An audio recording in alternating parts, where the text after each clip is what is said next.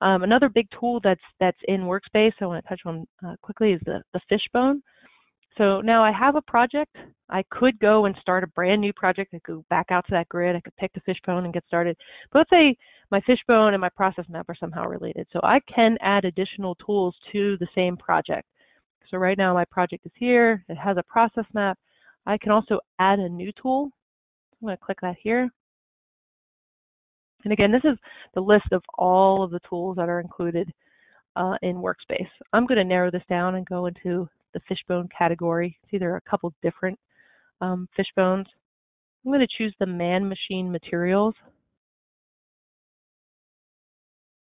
Now, this is a Fishbone that just already has some branches on it. It already has these kind of categories for potential causes of the problem that we're trying to solve. So it falls into the measurements category, the machines, the man, the methods, the materials. Unfortunately, they couldn't think of one that started with an M for environment. I've heard of milieu before, but that's kind of goofy. So we just go with that random E in there. I'm going to click and drag again, just like in my process map. I can click and drag to select a bunch of these nodes, and I'm going to delete them because these are just placeholders. Now, one of the best features in Fishbone, one that I use all the time, is over here on the right in the task pane. We have what's called brainstorm list, and what's useful about that is I could, instead of using this, I could go over here. I could select one of these, and I could add a child.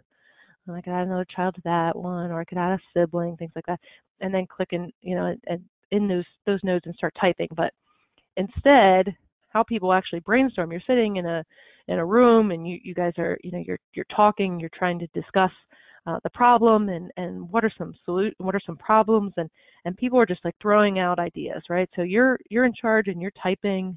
Someone says, okay, well, it might be a bad sensor, or maybe, well, the supply is bad. Well, our manuals are out of date.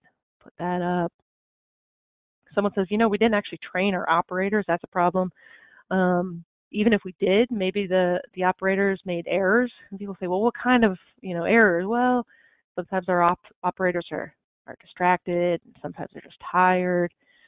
So, people are throwing out these things, and you're just typing. And then what you can do is just click and drag these. So a bad sensor, that's a problem with the machine. And I click and drag over to this node. You can see how it lights up when I'm over top of it. And if I let go, it just automatically adds that right over there. So material or bad supply quality, that's a materials problem. Manuals out of date, we'll call that a methods problem. No training, that's definitely a man problem. Operator errors. And then I'm going to hold down the control key again to select multiple things. These are my kinds of operator errors. So I can just build this thing right live, right as people are throwing out ideas. I can drag them back. If I want to move them back to the brainstorm list, I can move them around to different nodes. And then the layout is under your control as well. So again, I'm a little persnickety. I like my Fishbones to look like they're really flying through the wind. So I like all of my branches to go backwards. So this guy, I'd really like it to be on the other side. So I'm going to right click here, just switch sides. Now operator is over here. If I want this higher, you can see this little arrow. I can move that up there. So it's switch spots with no training. And now the other thing about Fishbone, everybody recognizes the term Fishbone. I don't think it's always necessarily the best layout for this type of material, especially if it's sparse like this one. So once you have your Fishbone, even if you start with a Fishbone and you have all of your nodes on here and they're organized, you can at any point change the layout. That's up here under Type. So I'm going to click Type, and I'm just going to do a right tree. This might be a little bit easier to see. Or we can start from the top and do a CT tree. You can see how when it goes down a level, this is my first level, you can see how these things spread out horizontally. And then on the next level, now they're starting to be stacked up vertically. So that's outline level. That's something else that you might want to tweak when you're in your brainstorming tools, like a Fishbone. I can change this so you can see how the second level is when it starts going into outline mode. I can instead change it to third. Watch what happens over here with operator errors and no training. See how it switches there. So now it's going to say, all right, well, we're going to wait till the third level until we go into this outline mode. And before that, we're going to keep spreading out horizontally. Now, once you have a tree of any size, you probably really don't want to go beyond 2 or 3, but that is an option that's available to you.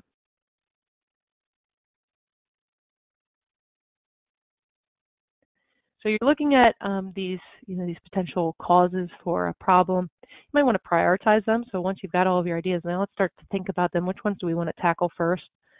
You can visualize that right on the Fishbone. There's a little priority option here. So we really want to take care of operator errors. That's a big priority.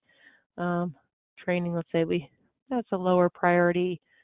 Say bad supply quality. Let's say there's nothing we can do with that. Let's just call it a priority of 5.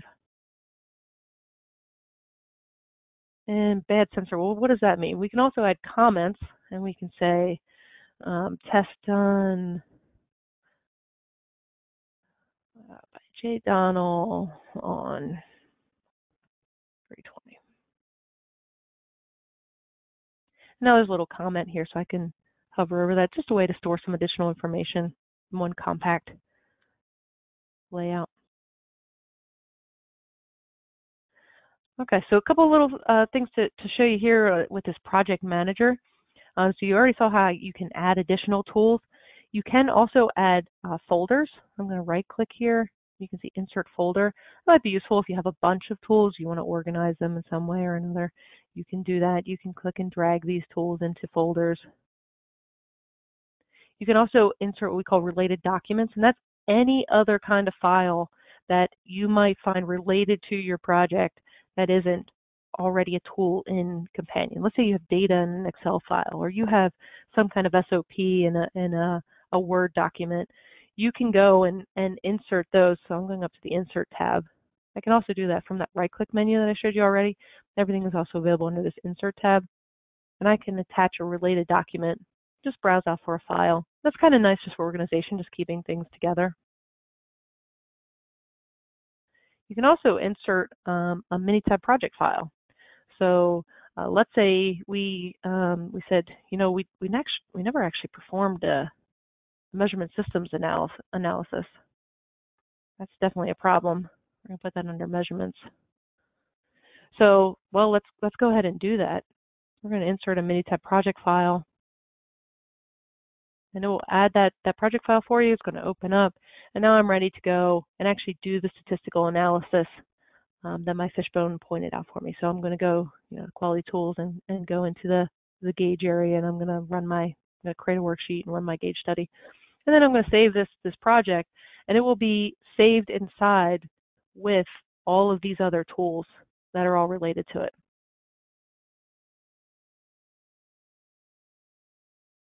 In one convenient little file package.